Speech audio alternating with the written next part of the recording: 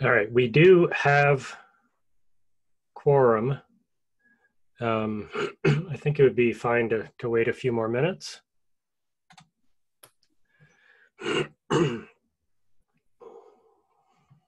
Is my microphone working, guys? Yes, it is. We got you, Johnny. Johnny. Yep, we can Hi, hear Johnny. you. Wow. I got this Zoom thing working on the first try. Isn't it amazing? I'm sure it'll fail before we get finished. I mean, Jim here is apparently stuck in Windows 95, so like you're better off than he is. Actually, no, that's Windows Millennium Edition. I recognize that Windows Media Player icon. What are you doing in Windows Millennium Edition? He's in the future. Torturing other Microsoft people. Windows 96, man. They don't necessarily like to admit that Windows Millennium exists, so I drop this screenshot in there in the background from time to time just to see who gets twitchy. Oh, nice.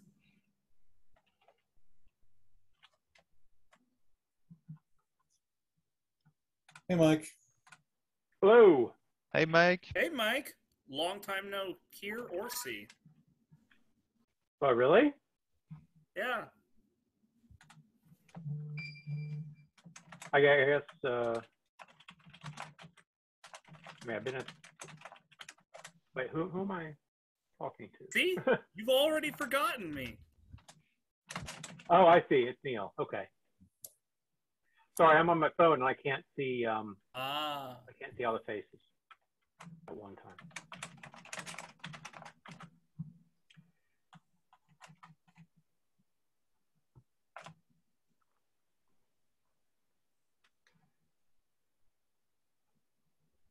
All right, I think I have all the guests added to the agenda here. And everybody got the notice that this is being recorded. And if you've got a problem with that, drop out.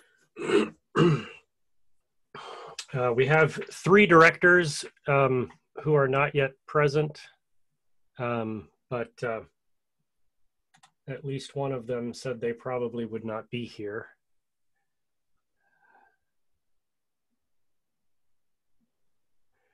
Yeah, the only people that can annotate or edit the agenda are those that are on the access list. So if you have a HackMD account, I can add you to that group if you're a director.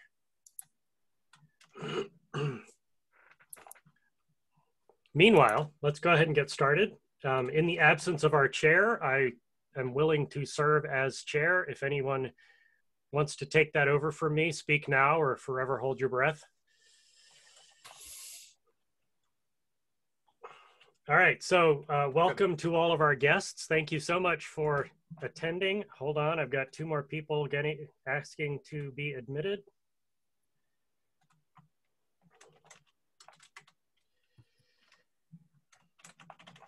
All right. So the first item on our agenda is the previous minutes. These were all already approved on the board mailing list. But if anyone has any comments or edits, additions to those minutes, please let me know and we can modify those. Did we schedule the IRC office hours that are mentioned there? We didn't.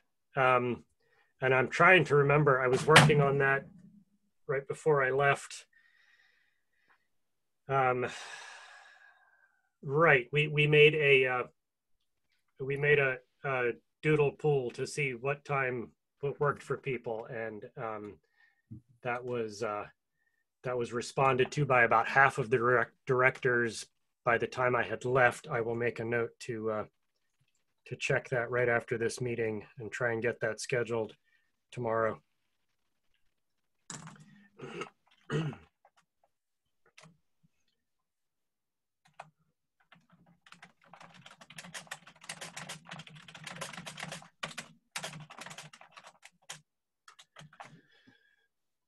Do we have any other comments regarding the minutes regarding last month's meeting? All right, the next item on our agenda is regarding the announcements of the research and academia offering and anything else regarding the CentOS 8 end of life. We did publish the page that we drafted with details of how the end of life was going to be handled based on the discussion on the mailing list. And that is live on the website. It's linked from the CentOS 8 download page. I don't think it's linked from anywhere else at this moment.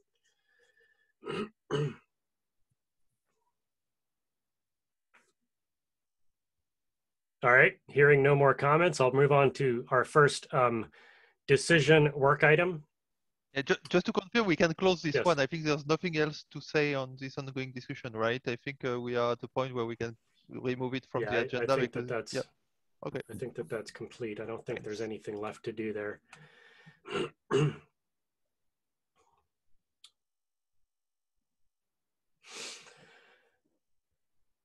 All right. Everything else that we have to discuss is related to issues that are open in the issue tracking system. And so I'll move on to the first one of those. And this is regarding the mention in our bylaws that require Red Hat to hold a majority of seats on the board of directors.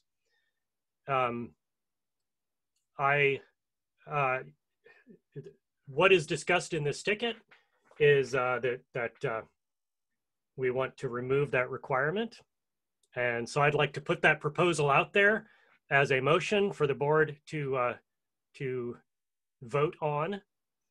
And so specifically, we're simply going to remove the requirement that Red Hat hold a majority of seats. The Red Hat liaison seat remains, but there would be no other requirement for Red Hat membership on the board of directors. I support this motion. If I can interject only briefly, speaking as the Red Hat liaison, we are in favor of this, but I'd also like to add some clarity. The requirement as it reads today is actually only that Red Hat employees be the majority, not that Red Hat hold the majority. As you know, all board members act in their own stead, with the exception of me, the Red Hat liaison. So this just is removing the requirement that more than 50% of the board be employed by Red Hat. I mean, I think that is in practice a distinction without a difference, because if you are mandating and a particular employer must hold the majority control, which again, to be clear, Rich is asking to get rid of it. And I as a not important like person who's on the sideline here being a guest, I'm in favor of this. I like that. But like when you encode a rule like that, you're implicitly stating that your employer actually matters and gives power over the decisions in the organization. You know, whether or not that is practically true is irrelevant. The policy itself declares that this is true. And that was one of the reasons that was given in our discussion. For that those would of you, be true. That would be true, except Neil, that the way that the laws are written, any one person saying no is a no vote for everybody. Every individual board member, if any individual board member says no, that's a no vote. So it doesn't matter who you work for. Although I'm perfectly fine with removing that requirement. I never thought it should be there in the first place, Rich. So if we're voting, I'm a +1 to remove it. But we already had in place the capability for anybody who is a board member to say no. And that's a no for everybody, with the only exception being the Red Hat liaison has the capability. Red Hat still has the capability of forcing things to happen, because the Red Hat liaison has the overall ability under certain specific conditions to do certain things. That's all in the bylaws. But I'm perfectly fine with this. So I'm a +1. so do we have any objections to passing this with what's the term? I'm drawing a blank on the parliamentary term. Yeah, unanimous consent. There we go. Hearing no objection, the motion carries, and I will take care of updating the bylaws on the website.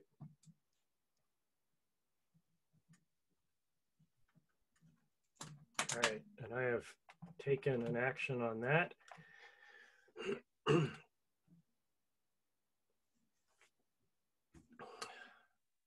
Wow, that feels momentous. All right, moving along.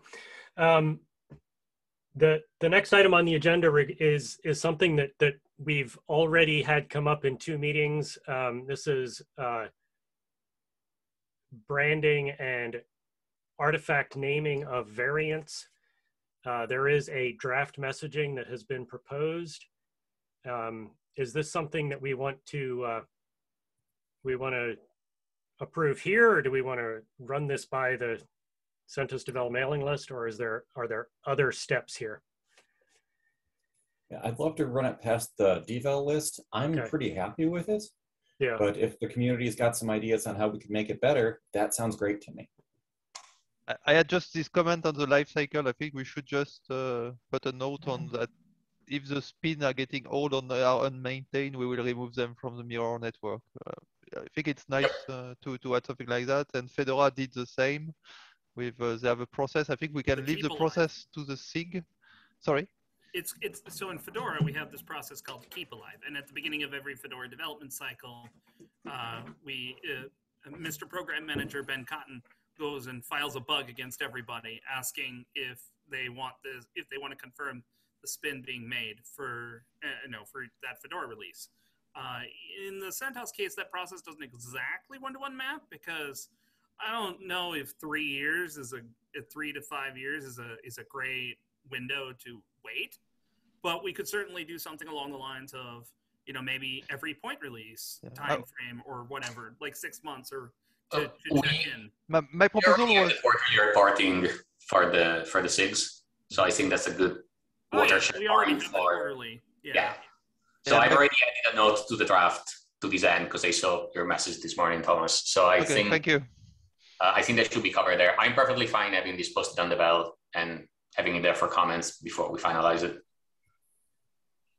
Yeah. Right now in Stream, every release gets its own ISO set, right? So we're doing ISOs every release, right? Or we're doing a release every update right now. Yep, that's true. But I think we flush out the mirrors of the old ones and only keep those stored in the composes tree, and only the newest one actually syncs out to the mirror network. We'd probably, and I'm not going to prescribe implementation here, but we probably want to do the same thing for SIG media content as well, because those get pretty hefty.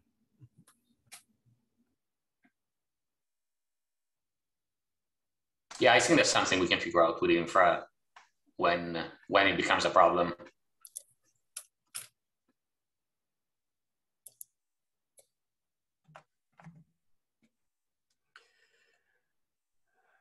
All right, if there's no further discussion here, we'll take that to the mailing list for those comments. And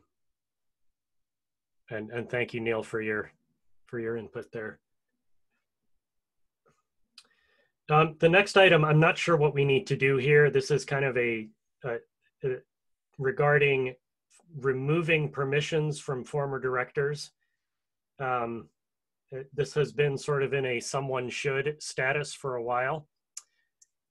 It's not clear to me what former directors have access to that they shouldn't, and I'm not sure how to obtain that information. Is this something we need to ask the infra folks to look into, or the former directors, or what's the path here? Maybe asking former directors to document what they have access to.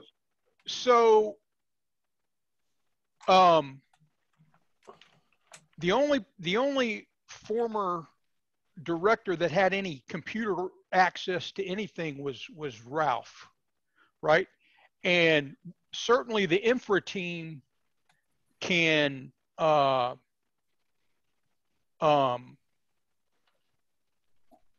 make changes to that stuff if we just put in a ticket, if you want that to happen.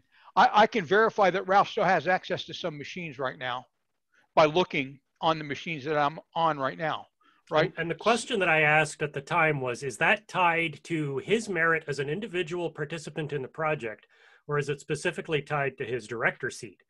Because if people are still volunteering to do stuff, I know Ralph isn't, but in the general case, you know, making that distinction seems important. I think that's a legacy thing, in the same way that I probably shouldn't have access to a lot of the infra stuff anyhow. Like I'm not logging in and doing day-to-day update type stuff, so I'm fine with a minimal privilege set, and we can either act as, you know, directors and direct, or we can do. And some people like Johnny are double duty.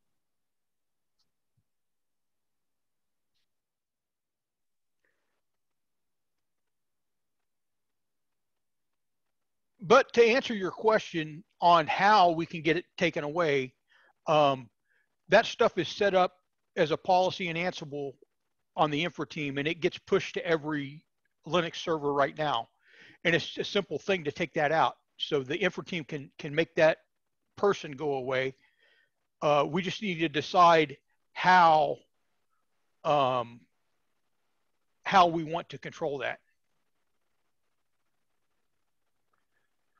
I think it should be on an individual basis. It's not like we have thousands we don't have thousands of people that we have to be concerned about, right? So when someone goes off the board, we can ask right away, should we take away their access or not, and make it happen during that week. Then it's just a ticket and it goes away. Yeah, I think it will be easier as well now we move away from Google Docs and other things that require extra layer of access. And because we have the full control with HackMD and this kind of thing, it would be easier for us to manage at least. So I think, yeah, we are moving in the right direction, and we just need to identify maybe some things outside of the infrastructure that are still needed, like I don't know, IRC, channel access, ops, all this kind of thing. But I don't think it's a big problem. But still, if we can document when we find a new access that we should have removed, we can put it somewhere in the wiki, and it would be nice to just know, maybe. So Reach had started a director onboarding doc, which I found pretty useful. So I think that is probably a good place to document things and places that directors should have access to. And things that instead are decoupled, that are infra things that people may have access to, but aren't necessarily tied to them being a director. That document is still extremely sparse. It's a starting point, but it's very sparse. It's a start.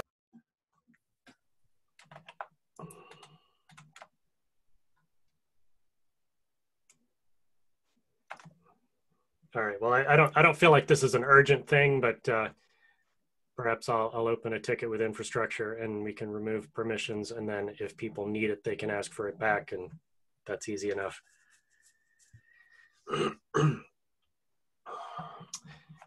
The next item on the list is number 27. Which one is that? That's the Amazon CN region. So for this one, I spoke to David Duncan this morning, and he has offered to sponsor accounts and whatever is needed to make this happen. He couldn't log in on GitHub CentOS for some reason, so he couldn't comment on the issue. So I commented on his behalf.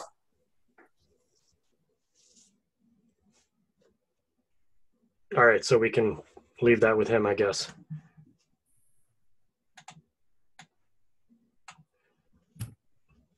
Okay, but an action or finalizing the detail with David?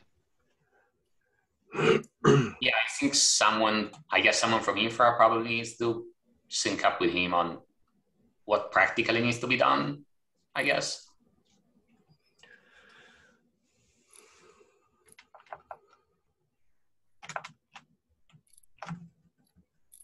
Okay.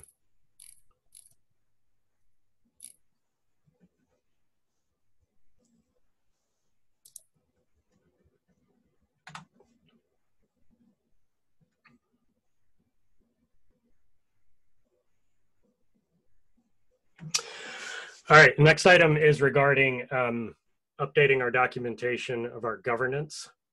And as I'm sure you all saw, I posted a first draft of this to the Devel mailing list. Didn't get much in the way of feedback, except that Amy offered to assist in editing and updating those documents. And now that we have issue number 6 resolved, I'll hopefully be moving forward with that. And doing the other side of that is the SIG documentation, which is also split across many web pages and is slightly contradictory and confusing. So that's what I hope to be working on next. I don't think there's much else to say here unless anybody has any comments there.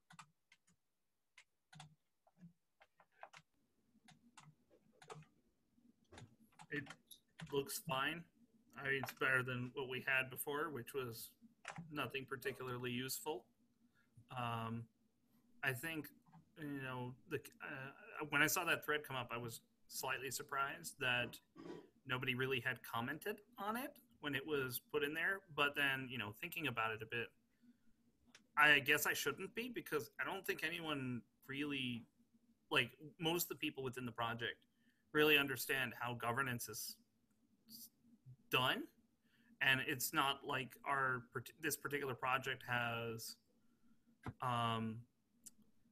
a sufficient amount of experience with it to be able to say anything meaningful about it. So I think the end result that occurred, where you posted it to the list and nobody said anything, actually makes sense upon reflection, because I don't know if anyone could feel like there was anything to say about it. Sure. I mean, from my perspective, just reading it, I thought it was fine. It's better than what we had before, which was a confusing mess of possibly nothing in some things, and it's at the very least, it's a starting point, and we can certainly iterate on it over time. Yeah, like nothing is set in stone here. I certainly don't feel like it's a finished document. It is just a starting place. Yes. And it's an update rather than a patch to fix specific problems. And so that tends to result in not a lot of comments, because we didn't find this great problem in our governance that we're trying to address. We found a problem in our documentation. And those yield very different kinds of conversations.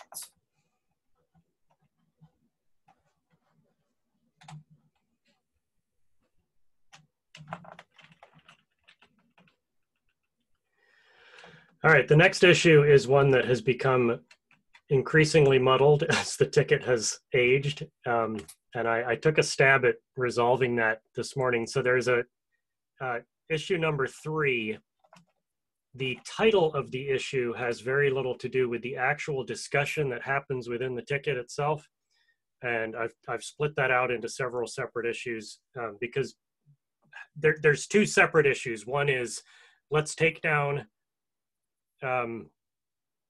cloud images that violate our trademark, violate our copyright, and are from weird third parties. That's half of it. The other half is, let's get some official images out there. And I have split off the let's take down unauthorized images. One of those has been addressed by Red Hat Legal. The other 3 were requested this morning. And I'm tracking each one of those in a separate ticket so that I can actually close the ticket when it's resolved, rather than, you know, kind of being confused as to what state we're in. The other half of it regarding getting official images out there is also being worked on. But I don't have any status update on that particularly. I know that is something that Brian Stinson's team is involved in, and that Brian Exelbeard is talking with people on the legal side for whatever legal impact there is there. Hey, Rich, can I chime in? Certainly. Yeah, is there any help that's needed on that? Because we just went through that process and I've become more intimately familiar with it than I would like to. So if you guys need help with that. We know the technical necessities to get that done, and also the correct people that run that program at Azure in order to facilitate that. I'd love to have some of that information just for my knowledge. Me too. My curiosity occasionally knows no bounds, and I'm currently very curious on what that whole process looks like. Yeah, it consists of a battering test suite that runs for 11 hours once you have the image, and we had to do lots of contribution upstream to their, it's called Lisa. If you look up, like on Azure's GitHub, if you look up Lisa, you can find it. We had to do lots of patching to get it to work properly. But apparently they run it against RHEL images. So I don't envision there would be too much, more effort or too many problems getting official CentOS images on there. But we had to do a lot of work to get the images built properly. And so, like I said, it's not only a matter of getting them built. It's also talking to the right people. I mean, I'm sure Jim knows who they are, but if you guys need any help contacting them outside of that, I'm more than happy to make that connection. It's my team in Microsoft that owns the testing for that. It's Simon Zhao and a couple other folks. So that's us. Yeah. I mean, it's a great test suite. Don't get me wrong. I mean, it really, like, I think validates like every possible scenario that can possibly happen. But yeah, there is a fair bit of work to make sure that all those tests run to completion.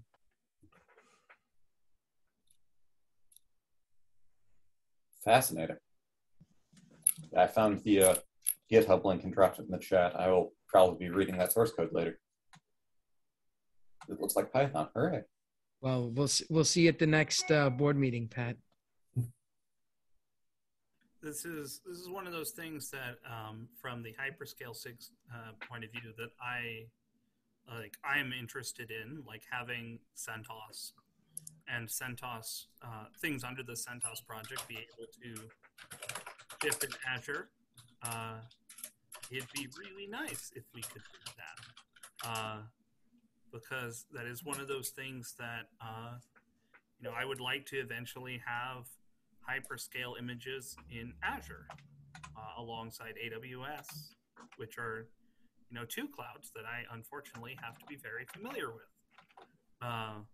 So it'd be nice to be able to do that. Yeah, I think in general, having a process to make it easy for SIGs to produce cloud image artifacts if they so desire would likely be useful. And if we can pool resources so everybody doesn't have to reinvent how to deal with the various providers, that's a lot better for sure.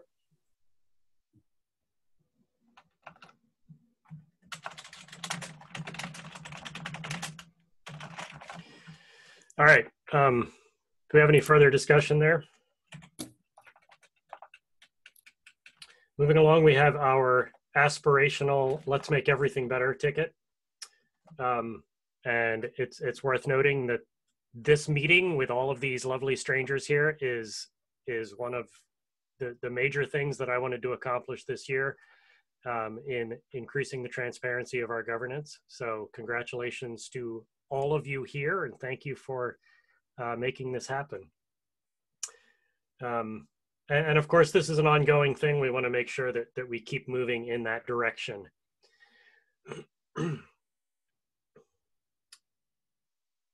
And that brings us to the end of our open ticket review. I do want to note, we have an issue listed here on hold, which is regarding the logo. I noticed some new activity on the logo design ticket over the last few days. It looks like Mo Duffy has stepped in there and is helping out with that. So we have some really high power designers that are working that project. So that's kind of exciting. So I talked to Mo about as well, right? She contacted me, and I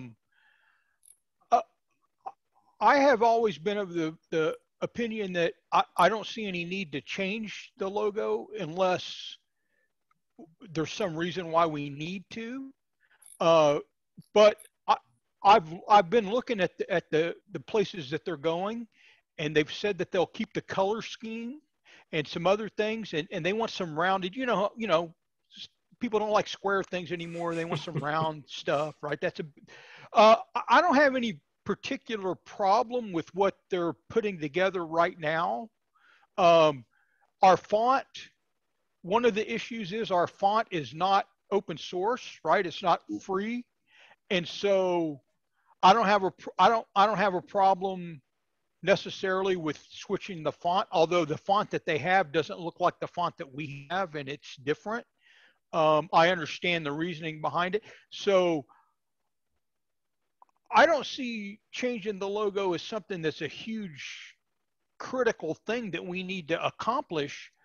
But I also don't have any major issues with it, especially since they're trying to keep things fairly close to what we have right now. It's not,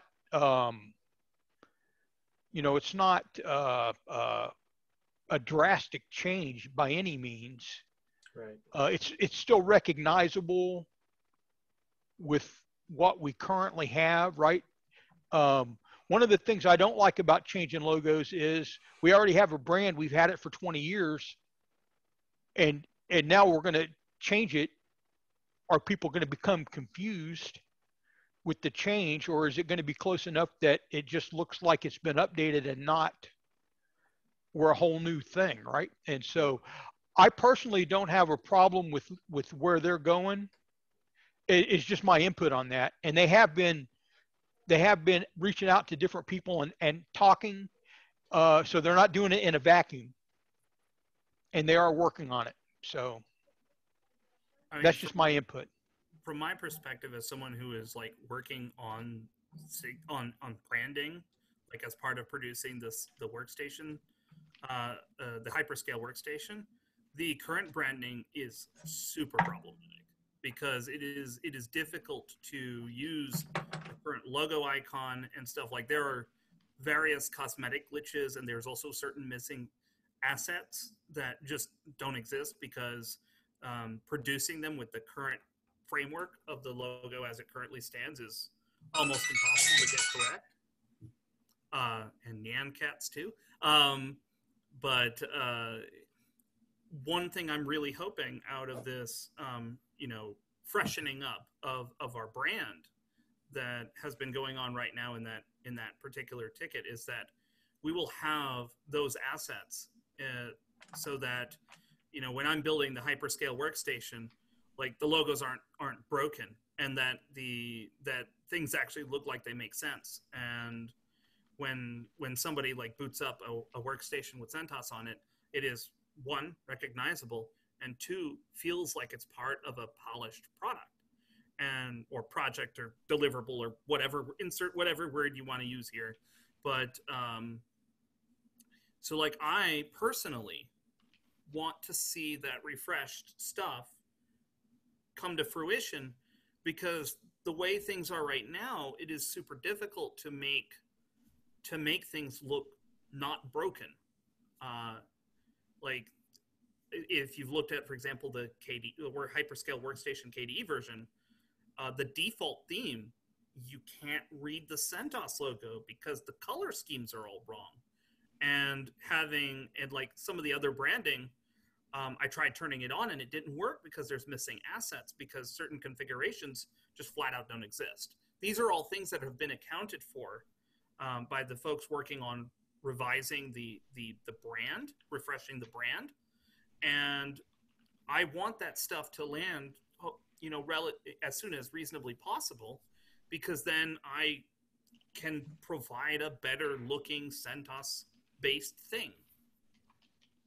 So that's my piece on it. That is definitely interesting. The thing that I keyed in off of there is the not free font.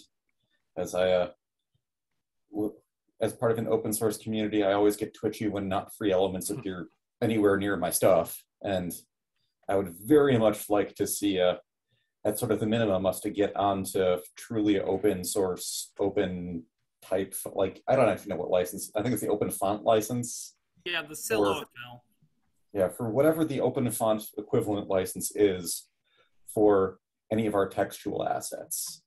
As anything that makes distribution complicated or is not consuming some of the beautiful things that our communities produce just feels sad. Like, somebody spent all this time making these beautiful free fonts. We can use them because they're gorgeous. Well, I admit to being a gum in the works for this in the past, and I'm not. I've been convinced that it's a good thing moving forward. So I don't have a problem with it. I don't know. I obviously can't speak for anybody else in the meeting, but I don't have a problem with moving it forward. I'll be really happy that we reopen this issue and we put it at the agenda of next week, so it leaves everybody a bit of time to review what was done in the past days, and maybe we can rediscuss it in the next agenda, and it lets us time to think about what Neil said as well, because I think this is really interesting to see people that want to use the branding and what limitations they see. So I would really see this issue, because in the past I didn't care so much. It was not for or against, but I didn't care so much because I didn't think it was critical, as you said. But now if we see that our user trying to do some new spins have problems and things, then I think it's a good time to resume this action. There was a comment made on the ticket yesterday or today that they plan to have a proposal to bring to the board next month's meeting. And that would be lovely. So we can look forward to that. Yeah. Also, a little anecdote here. I was talking with, I believe it was Matthew Miller earlier today, and he mentioned that Red Hat Legal encouraged them to continue using the old version of the Fedora logo in order to hang on to the copyright around that and make Fedora classic swag, for example. And so that's an option that we would also have. We wouldn't have to remove all evidence of the former logo, but we would actually be encouraged to continue using it to maintain that copyright ownership. Okay, that was one of my sort of tacit areas of concern, is I didn't know where the old logo came from, and I don't want to tell whoever made it, this was beautiful and awesome and goodbye now. Because if it was a community contribution, the person who put in that work deserves some love. It's been around for a long time, and it served us really well.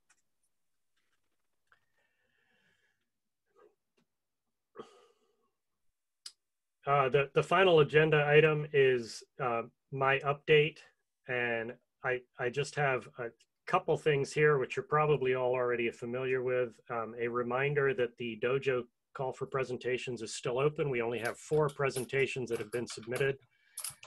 Typically we get 2/3 of the submissions on the day that we close the call for presentations, so I'm not terribly concerned at this point, but that's the status there. I did put out a newsletter yesterday, and the third thing is that we expect to have a physical in-person presence at Open Source Summit Seattle and at All Things Open in Raleigh. And I was just looking for plane tickets, a few like in the last hour, which is something I haven't done for a year and a half. So I am amazed at your optimism, Rich. Yeah, I know. Probably going to cancel it any minute now, right? I would have absolutely no inside knowledge of anything LF. None at all.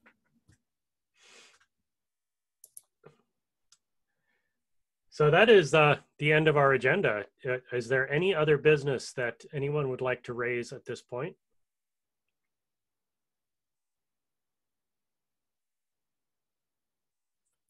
I'll use this space as a reminder for the folks watching the recording. If you come up with something that you would like us to put on the agenda, as you notice, we spent most of this meeting going through our ticket system, like log a thing, and we will definitely review it.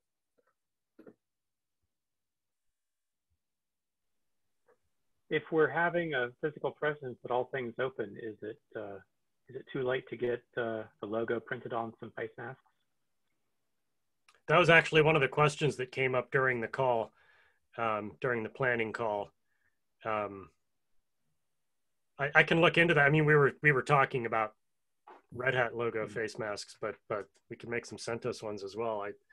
I'll have to look into that to see what's involved. I mean, not critical, but no, but it would be cool to have.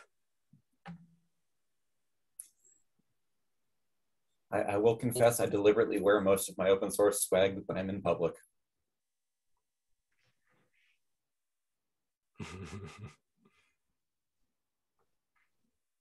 All right. Hearing no more comments, I move to adjourn. Second. Thank you all very much for attending. Thank you.